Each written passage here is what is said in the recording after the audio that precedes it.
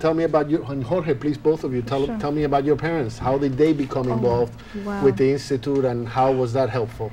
Well, basically, the Institute basically gave a lot of workshops for parents, including like FAFSA workshops and college app workshops with us, and they did it both in English and in Spanish, which definitely helped out my mom and my dad, who really are very iffy about English. Okay. And they also brought in programs like when we would do an award ceremony, they would invite the parents. They would always invite the parents to come along, and I really enjoyed that because my parents are a huge part of my life. And since they now understand the whole college process and they finally understood it, I felt much more comfortable going through that with them and with Gear Up. So I just think the Gear Up, our parents and us, are a team.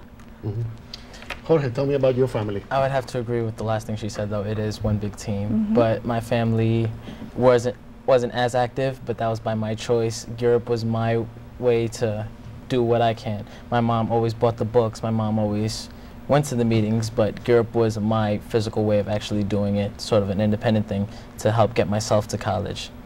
But I do remember one time my mom did get really active. We got a phone call. It was like 9 o'clock at night. She got a phone call, and they said it was from Gear Up, and lo and behold, they asked for her, not me. So next thing you know, she was working along with several other parents, trying to create a guide to the different high schools in the Bronx for the students, a detailed one. So suddenly on Saturday mornings, instead of me waking up to go to Lehman College and do some work, my mother would wake up. And that's how I'd have to say the most active my mom has ever been with the program. When we come back, we're going to find out a lot more about the Bronx Institute with our guests, and we'll be right back.